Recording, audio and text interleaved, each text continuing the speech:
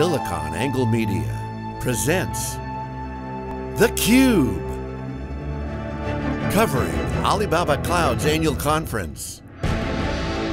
Brought to you by Intel. Now here's John Furrier. Hello everyone, welcome to exclusive coverage from SiliconANGLE, Wikibon, and theCUBE here in Hangzhou, China for Alibaba Cloud's annual event here in Cloud City. The whole town is a cloud. It's their event with developers, music festivals, and again, theCUBE coverage. Our next guest is Dhiraj Mallick, who's the Vice President of the Data Center Group and the General Manager of Innovation, Pathfinding, and Architecture Group. That's a mouthful. Basically the CTO of the Data Center Group, trying to figure out the next big thing. That's right, John. Thanks for spending the time. It's my pleasure. We're here in China. It's, in the US, we're looking at China, we say, okay, the fourth largest cloud, Alibaba Cloud. Yes. Going outside of mainland China, going global. You guys are strategic partners with them. Yes. They need a lot of compute, they need a lot of technology. Is this a path that you're finding for them, for Intel? Yeah, so we've been collaborators with Alibaba for over 10 years, and we view them as a very strategic partner.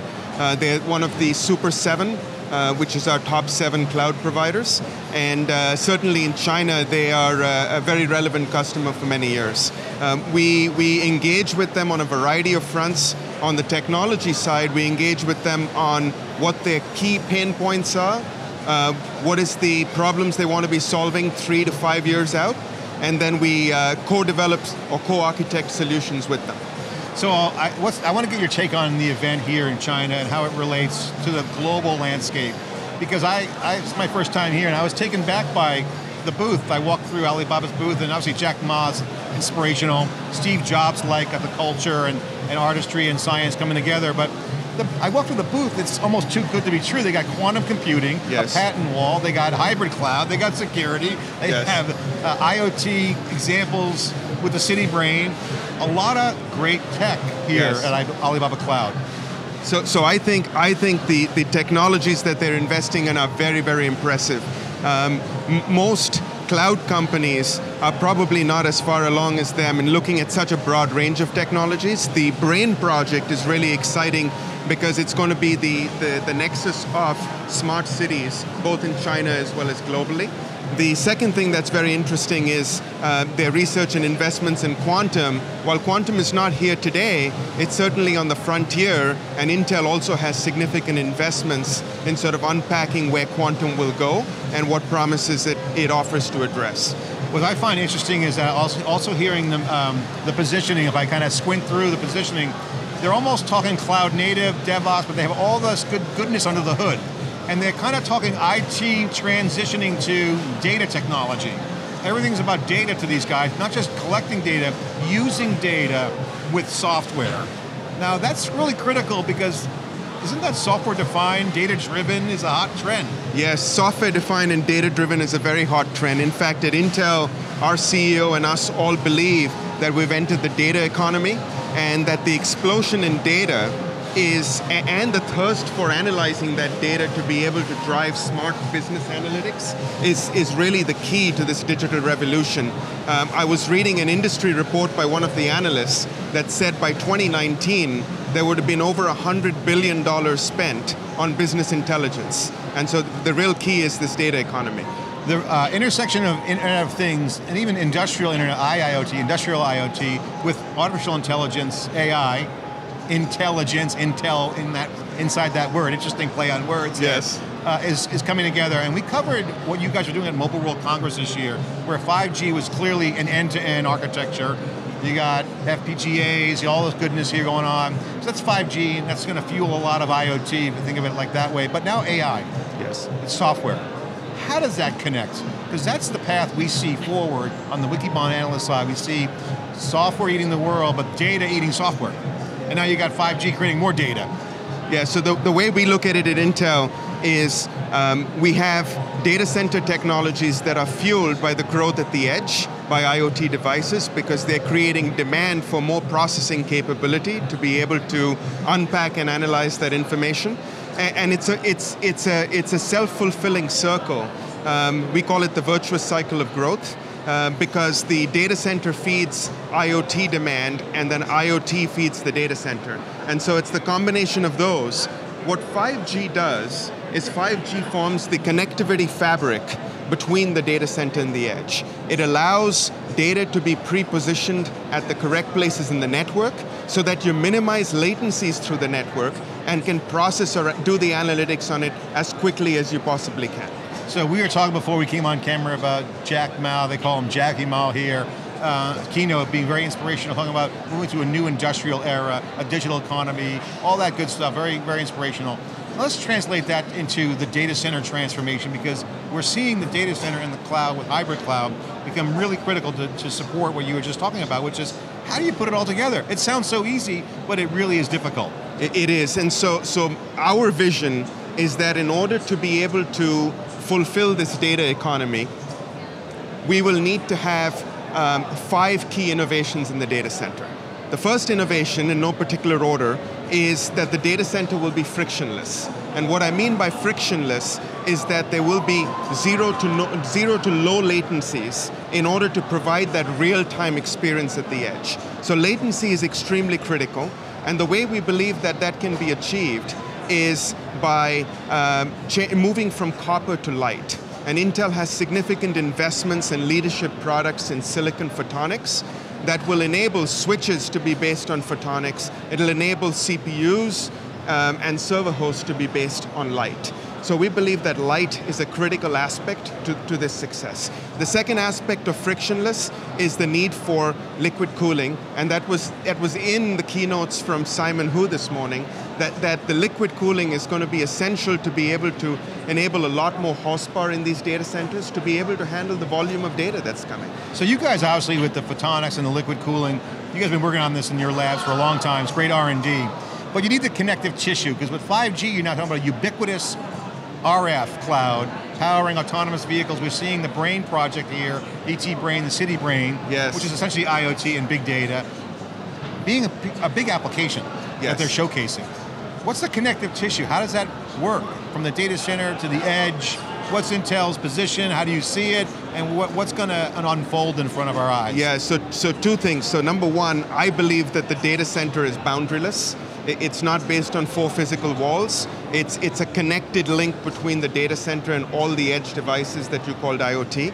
In order to fulfill this, you have to have 5G technology. We're invested in silicon, in radio technologies, as well as in driving the 5G industry and consortia to be able to bring 5G solutions to market.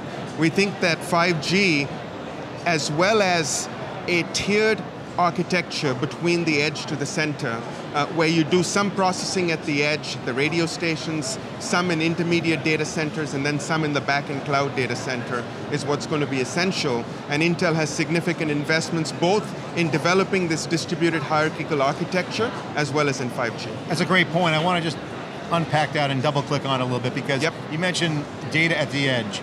And you also said earlier, low latency, okay?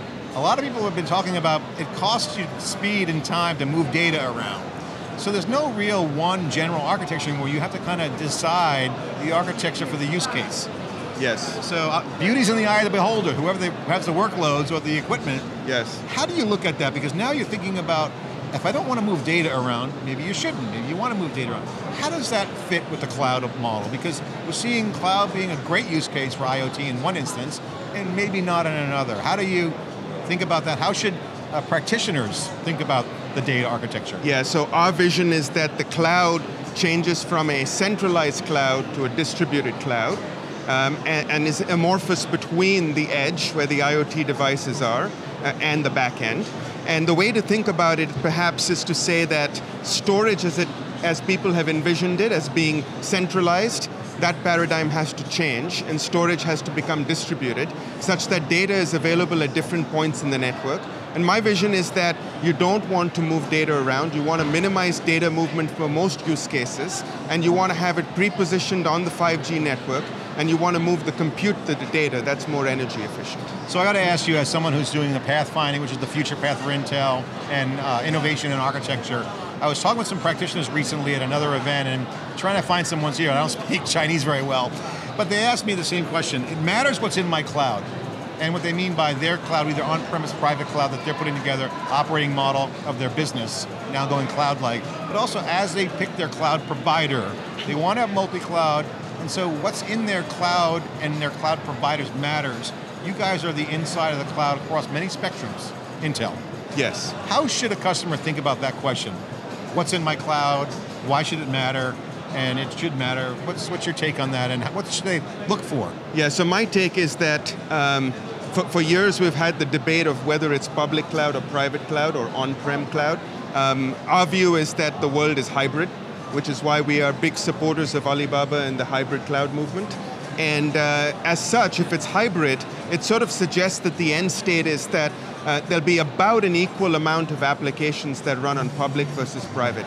And so I think the number of applications have an affinity to move into the public cloud, like mail, and then there's other applications that you might care more about the compliance and security that you would say have an affinity to being on-prem. Wow, so you mentioned that there's no walls, it's boundaryless in the data center. Okay, there's no door, there's no moat. You can't put a firewall on that door. Unlimited access surface area for security. Obviously security hacks are big. We found out today that Israel had hacked and notified the NSA. Hacking is a huge problem. Equifax is going to be another one. How should customers protect themselves? It's a very fair question, John. This is one of the side effects of saying that the data center will be boundaryless. We now have to have security technologies that can, we've effectively expanded the attack surface for security in a significant way.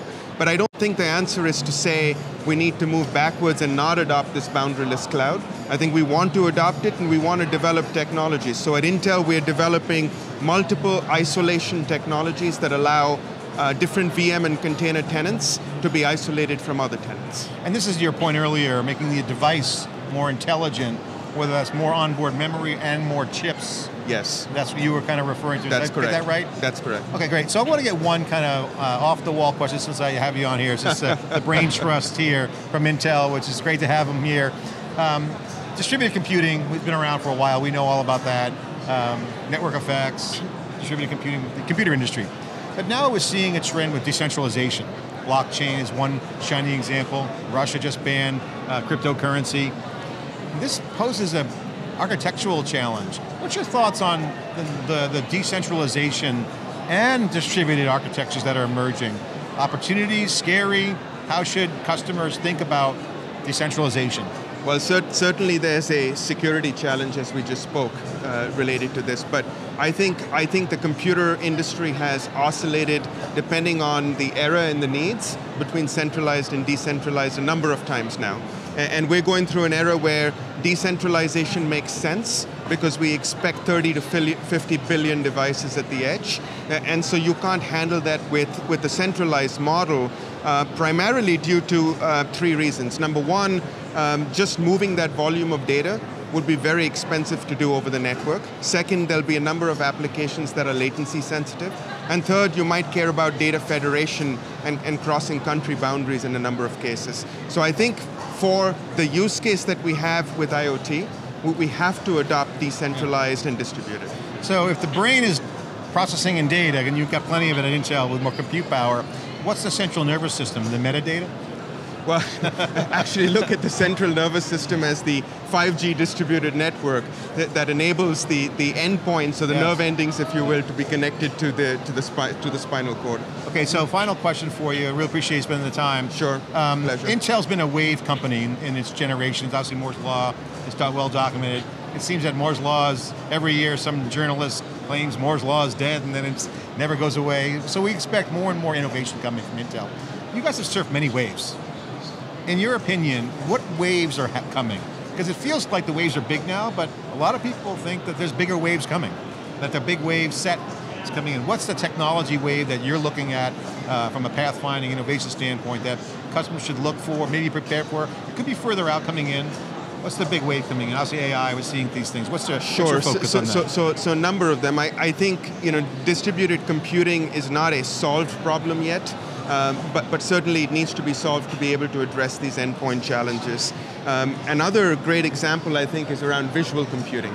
So in the past, most of the type of data that people handle was textual, but that's moving to visual very rapidly, and there's so many examples. You brought up the City Brain project as an example, but video and analyzing images requires a different kind of art, different compression techniques. If a human doesn't need to see it, you perhaps don't have to have as high a resolution, and so there's a number of shifts in the assumption space, and so I think for me, visual computing is a great opportunity as well as a wave. That's coming at us. And the software too. So final question.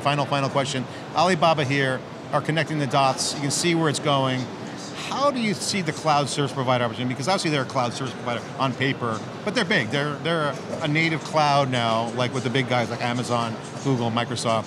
But we're seeing an emergence of new class of cloud service providers. Certainly our research is showing that what was a very thin neck in the power law is now expanding into a much bigger range where VARs and value-added software developers are going to start doing their own cloud-like solutions with the native clouds because they need horizontally scalable data, infrastructure, connective tissue, and edge devices from Intel, but they're going to provide software expertise that's vertically specialized, whether it's traffic, IoT, or oil and gas, or financial, fintech.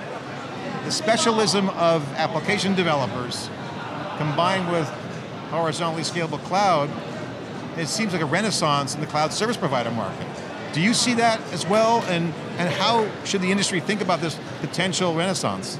So I think there's two possibilities. One is for the vast majority of functions that people run in the public cloud, I think one possibility is that there's a consolidation amongst a few players. But I think your point's a very good one, that there are specialized services that companies are able to provide, where they're able to carve out a niche and become a cloud provider for that particular set of functions. As well as there's a second reason that motivates regional cloud providers to succeed. Again, because of data federation requirements as well as local proximity to the endpoints. I think these two phenomena are likely to drive the emergence of regional clouds as well as specialized clouds like you described to perform certain functions. And potentially a new kind of ecosystem development. Yes.